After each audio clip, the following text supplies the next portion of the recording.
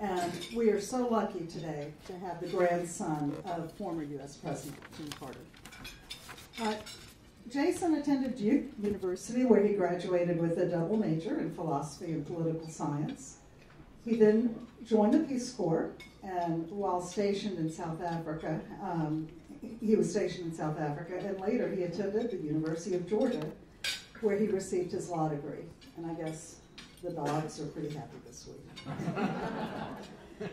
After graduating from UGA, Jason, happy that they beat Georgia Tech, whatever. Jason was employed as associate at the law firm of Bondurant, Mixon, and Elmore, and was awarded the Stuart Eisenstadt Young Lawyer Award. In 2010, Jason Carter was elected to represent the 42nd District of Georgia in the state Senate and was reelected in 2010. Reelected in 2012. He also tried to unseat Governor Nathan Deal. I remember that in last year's election. Very curious about what his future political plans might be, but maybe he'll tell us some of that. We are honored to host Jason as he starts his next chapter as chairman of the Board of Trustees for the Carter Center. And we are also delighted to have the new CEO of the Carter Center here. Mary, are you here? So, Jason, please come up. I am honored to be here. I appreciate all of y'all coming. I want to acknowledge, as she said, Ambassador Marianne Peters, who is here as the CEO of the Carter Center. I also noticed two other people who are here. As they mentioned, my mom is here, which is nice, but I wasn't nervous before. I'm a little bit nervous now. But thank you for coming as well. And also I want to acknowledge someone I saw walk in, not accusing you of being late, Brad. I'm just saying I just saw you walk in. But Brad Curry, who sits on the Carter Center Board of Trustees with me and has for many years chaired the finance committee within that Carter Center board. And many of you know Brad as a great citizen of Atlanta, as a CEO of one of our major companies here. So I'm glad that the Carter Center is well represented and that my Langford side of my family is well represented as well. I do want to give you an update on my grandparents. Since Maria mentioned it, I'll also give you an update on my political future. And as I told Greg, I would be sure to get this out of the way early. I am considering a run for governor at least as much as Mark Richt is. My grandparents are doing quite well. And I wanted to let y'all know that. I don't know that I've ever had an experience like I've had since August in terms of being stopped on the street in Atlanta, stopped in my office building, stopped in the Home Depot by my house, stopped in Target, stopped at Kroger. I'm telling you, everywhere I go these days. But with people saying, hey, tell your grandfather I'm praying for him. And they're doing well. He feels good physically. His medical reports have been good, and they are both in this remarkable place, as evidenced, I think, by that press conference that Maria called historic. They are in a remarkable place spiritually and emotionally, and their peace with where they are in their lives and where they've been in this world has really allowed them, I think, to take in this outpouring of support that has just been incredible. And it has come from all aspects of the political spectrum. It's come from all corners of the world. And it has been a remarkably, I think, gratifying experience for them. And it takes an incredible human being or two to have a diagnosis like this be almost a happy time for them. And so it is incredible. And I'll just say, that the outpouring of support has been real in a host of ways. But last night I went out to Twin Rivers Middle School in Gwinnett County and gave a very short little speech at an event that was a joint chorus concert between Twin Rivers and Dyer Elementary School's choruses, where they dedicated their holiday concert to Jimmy Carter.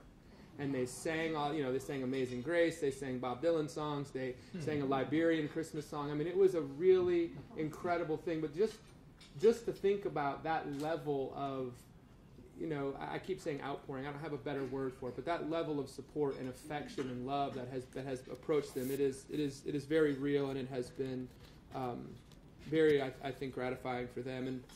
And I will use that to transition into what I was going to talk about, which is the Carter Center. And at that, the first thing I will say is at that historic press conference, he talked about how this diagnosis he was going to substantially cut back on his schedule. And as Phil Wise and Marianne and Deanna, everyone from the Carter Center can tell you, there's been no evidence of that at all. Absolutely none. And my new role, that sort of dynamism, I think, of my grandfathers and my grandmothers that has led them to be as energetic and as fully living as any people I've ever met in my life or heard of, frankly, I think has imbued the Carter Center with that spirit of dynamism. And I'm excited to talk about where it's heading. The first thing I want to let you know is what I'm not doing at the Carter Center. And that is, I'm not running anything day to day, which should make everyone happy. Ambassador Peters has been the CEO of the Carter Center since last September and has done an incredible job. And we always talk about who has big shoes to fill. She has giant shoes to fill. John Hardman, who is known to many of you, served in that role for more than 20 years and has been an important part of this community. And Ambassador Peters, over the last year or so, has tackled this job with remarkable ability and excitement and courage and care, and we all are very happy with where things are going and excited about the future and her role in this sort of ongoing transition. In addition, I, as Maria mentioned, have big shoes to fill because I'm taking over for Oz Nelson as the chair of the Carter Center Board of Trustees. And Oz, who many of you remember from his time as the CEO of UPS, has been a great citizen of this community and of the world. He served on the Carter Center board for 2 decades and was the chair since 2009. And so in that process of building the board and moving it forward, I look forward to my role there. So what I'll do is be the chair of the board. And that board, like many other organizations, runs the organization and gives it strategic guidance as best it can. Of course, the 2 most important members of that board remain my grandparents. But one of the interesting things about the Carter Center and what I want to talk about today is the way that its past really, I think, says a lot about where it's headed. They have been actively engaged there since they founded it in 1992. It is their living legacy. It has been their home and their headquarters for all of the issues that they cared about most. Peace, justice, human rights, mental health, the alleviation of suffering across the world, and especially among the world's poorest people. But as you look at this entity that they built, and over the last several years, I've chaired the Carter Center Strategic Planning Committee. We undertook one of the deepest and most intensive reviews of the Carter Center's projects that have ever been done. And it revealed to me some pretty remarkable things about this organization that they created. The first, I think, principle, or the I don't know if this is true or not, but my grandfather claims that his favorite quote, and he's used it in his inaugural address and other times, is from his first grade teacher, Miss Julia Coleman. And the quote is, "We must adjust to changing times and still hold to unchanging principles." And that really is what the Carter Center has done. It has been a remarkably dynamic organization for the last 3 decades. It has changed enormously. If you listen to the stories and the discussions about how the center was founded, my grandparents thought it was going to be like a mini Camp David, where people could come almost like a retreat. And after the success of the peace agreement between Israel and Egypt, which my grandfather would be sure to tell you, not a single word of which has been violated over these many years. After the success of that, they envisioned a real peace-making place that would almost be like a mediation center for important international conflicts. And today, that's not anything like what it does. But the principles that it was founded upon have not changed at all. If you look at those 5 principles, they are remarkably consistent. And I'll just tell them to you because I think they are incredible. Number 1, the center emphasizes action and measurable results. Number 2, that means it's not a think tank. It's a do tank, period. The center seeks to break new ground, and it does not duplicate the effective efforts of others, which means we fill gaps. We go places where no one else is willing to go. Number 3, we address difficult problems in difficult situations, and therefore we accept that we can fail. because if you're not trying to tackle the toughest jobs in the toughest places, you can't do the second thing, which is to fill those gaps. Number 4, the center is nonpartisan, and it actively seeks out partnerships with a host of different types of people. That neutrality, that nonpartisanship, as I mentioned, Oz, who's a diehard Republican, has been the chair for the last several years. We take that neutrality very seriously, and we will work with the highest levels of government and the poorest people in each little village in rural Chad.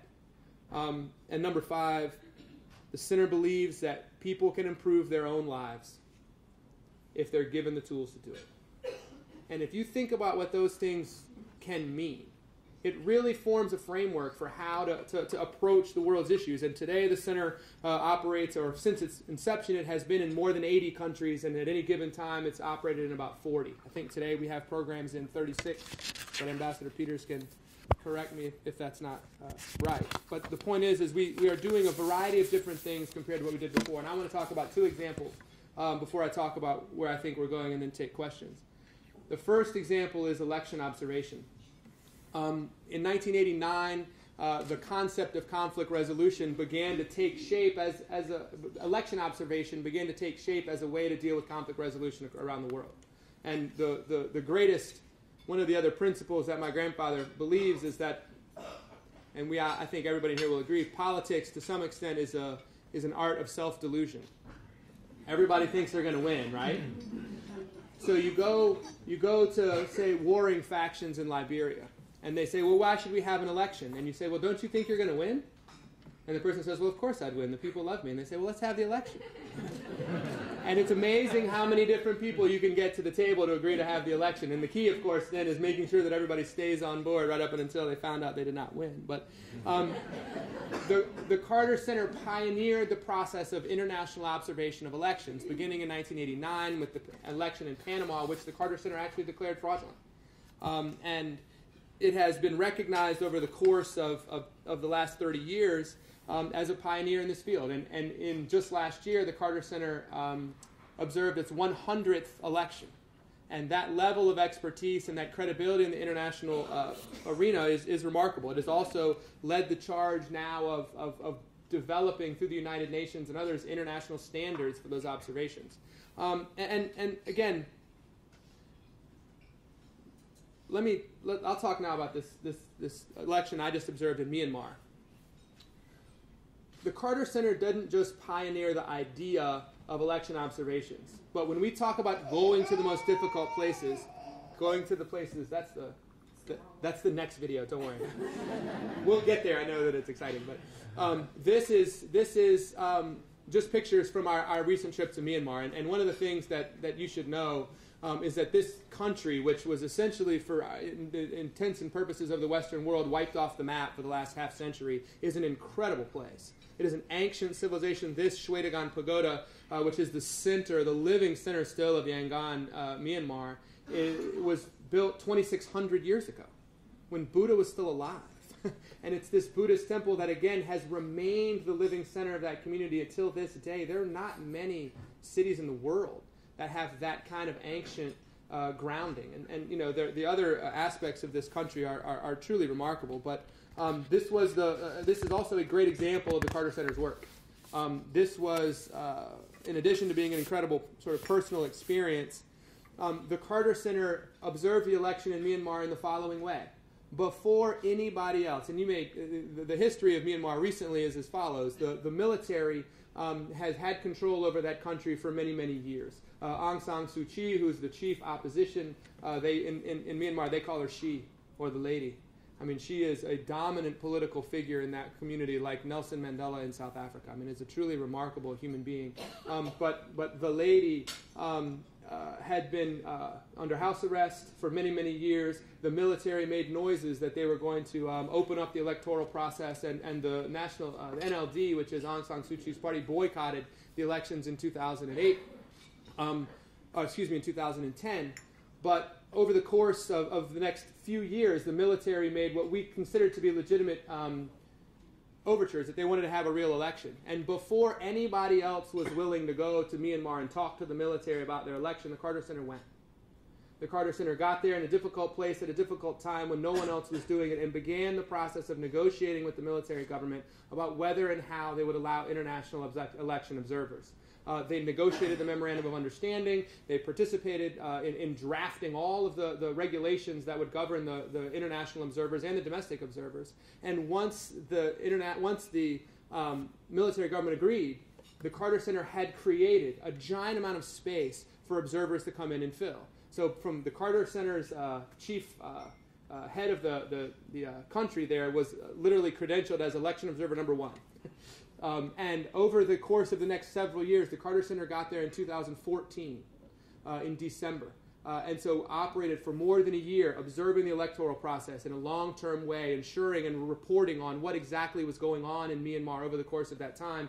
And then by Election Day, because of that space, in my view, that the Carter Center had created, there were thousands of international observers. There were more than 10,000 Myanmar domestic observers. And the amount of transparency for that election was just gigantic, certainly unprecedented in the history of that country. And that reduces the ability of the military government to of course, steal the election because of so many eyes looking at it. And importantly, it increases the ability of outside folks and the people within the country to believe in the process.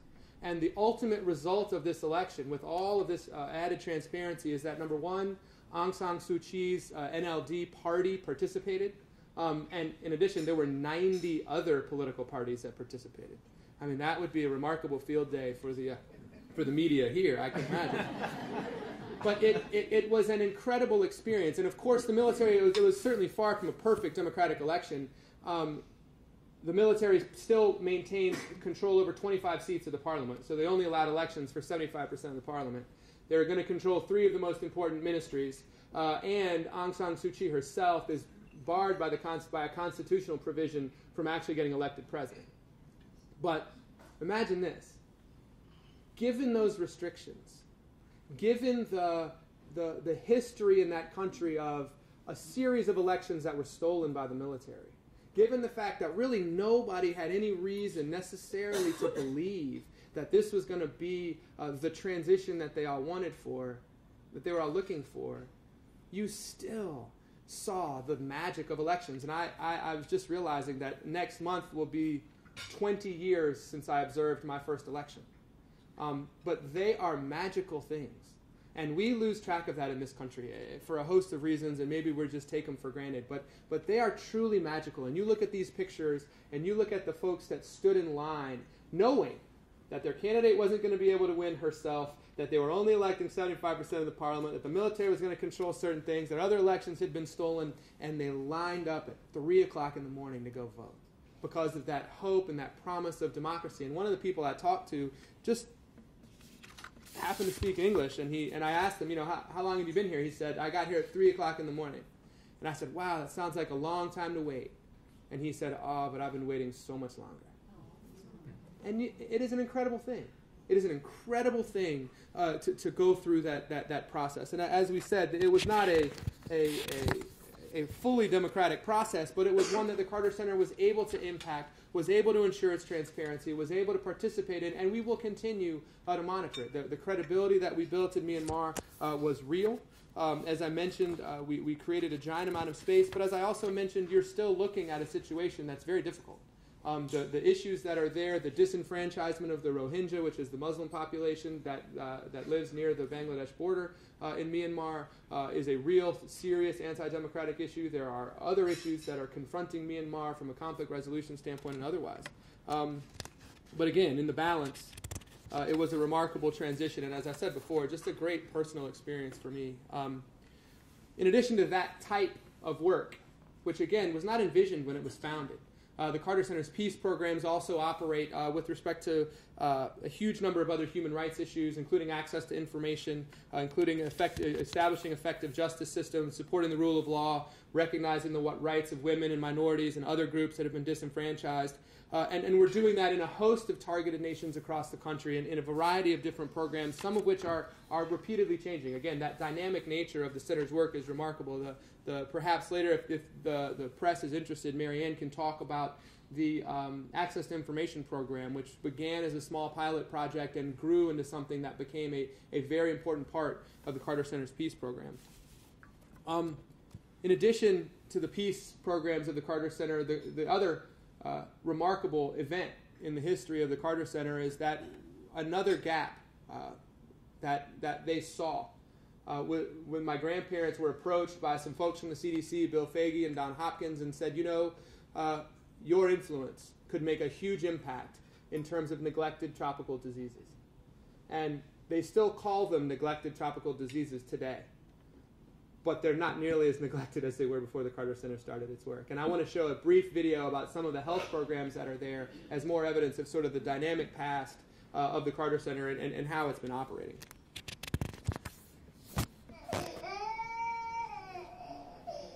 For thousands of years, the guinea worm parasite has caused disabling misery. Its victims infected by drinking water contaminated with guinea worm larvae. After a year, the adult worm, up to 3 feet long, emerges from the body through agonizing skin blisters that incapacitate and cripple. There is no cure for this, and the only treatment is wrapping the worm around a stick and pulling it out inch by inch every day for weeks. But now, the end of guinea worm disease is within reach, the result of a more than 2-decade eradication campaign led by former U.S. President Jimmy Carter and the Carter Center, based in Atlanta. In 1986, there were an estimated 3.5 million cases of guinea worm in Africa and Asia. That number has now been reduced by more than 99%. The only way to stop guinea worm disease is to break its life cycle for at least 1 year. Across wide areas in Africa, that's the goal of field workers from the Carter Center, working with a coalition of governments and international agencies. And obviously, when you don't have guinea worm, then the children can go to school, the farmers can plant their crops, and the entire economic status of a village and a community and a nation can be helped. Their strategy includes public education to prevent contamination, supplying millions of water filters, applying safe chemical treatment to water sources, and providing safe water from underground wells. We hope and expect that within a year or two there will be no more guinea worm anywhere. If they succeed, within the next few years, guinea worm could become the second human disease in history, after smallpox, to be eradicated from the earth.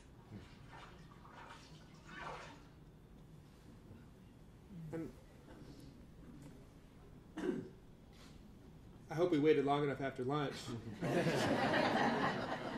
But the remarkable aspect of this, as they said, it's been reduced by a huge percentage. Last year there were 126 cases in the world. 20-something years ago there were 3.5 million. Yeah, I think you can clap.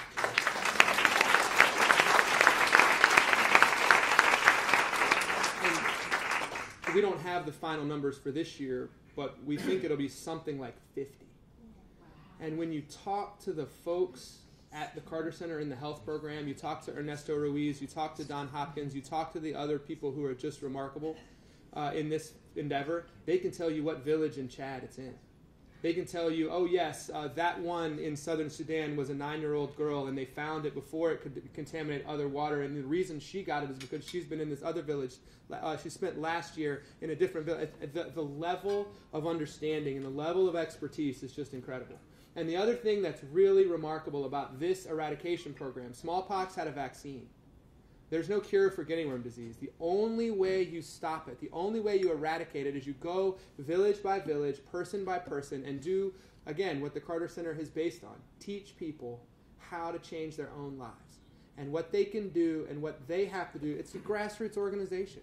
It's to go out and say, if we do this, we won't have guinea worm disease anymore. And that, again, is what they've done.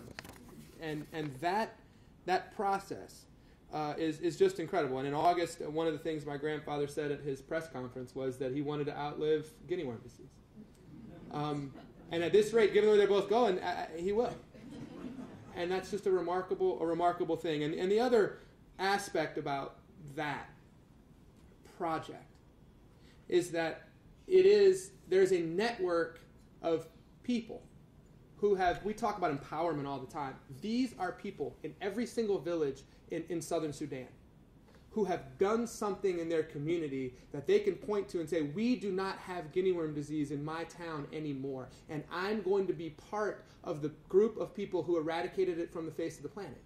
And every one of those people, most of them are volunteers in every single one of those little villages. And they had it in Nigeria, they had it in Ethiopia, they had it in all of these other places. They've all done something. And you know what? They can do other things. And that network of people can be taken and applied to other diseases. And they're doing that. We're doing that now in certain places. We're taking these models and frankly, the human beings themselves, and we're able to apply new programs for trachoma, for example, and for a variety of other diseases that are out there that are really remarkable. And that aspect of the Carter Center's work that uses its track record of success, that uses its network and the sort of the assets that it has built up over time to do new things is part of that dynamic nature of what we do.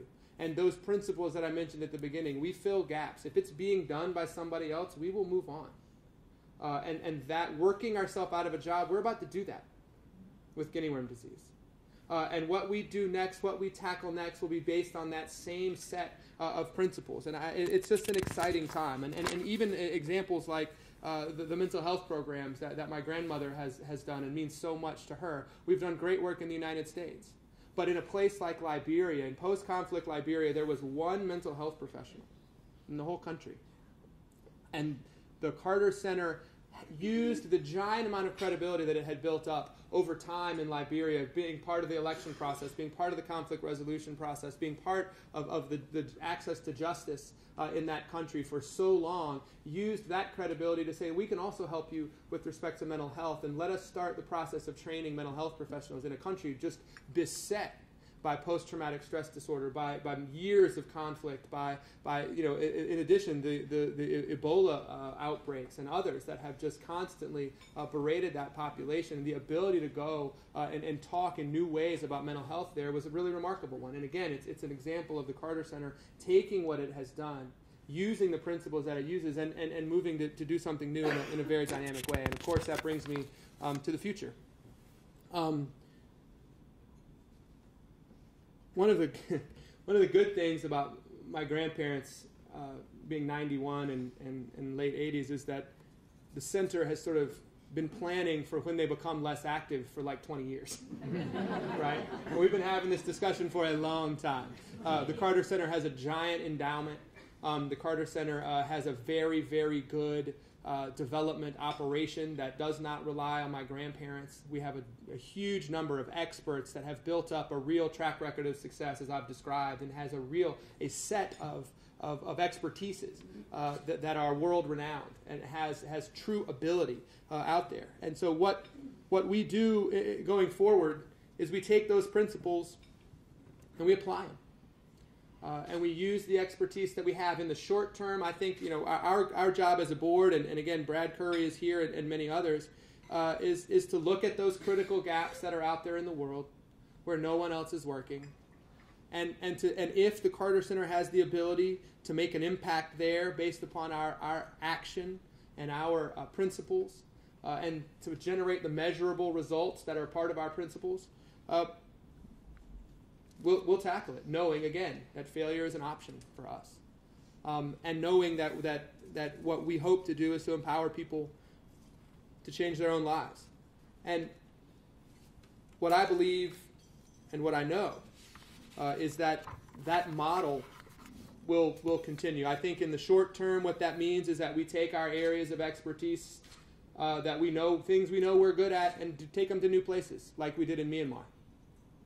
And the other thing is to look at places like Liberia and others where we know we have giant amounts of credibility and use and apply that credibility to see what other things need to get done. That's the future as I see it. The really remarkable legacy of my grandparents at the Carter Center is not only that they've accomplished all of these things that they've accomplished, 101 election observations, virtually no more guinea worm disease, elimination of river blindness in most of in the Americas soon. It is that they've created this organization that's going to be able to keep doing that. and that's going to be able to continue that dynamic way of approaching problems, and that model is one that makes it very easy, frankly, and very exciting for us as a board and for me as the new chair to approach these problems. So I'm excited about that, and I'm happy to answer any questions that you have about the Carter Center or otherwise. But thank you very, very much. And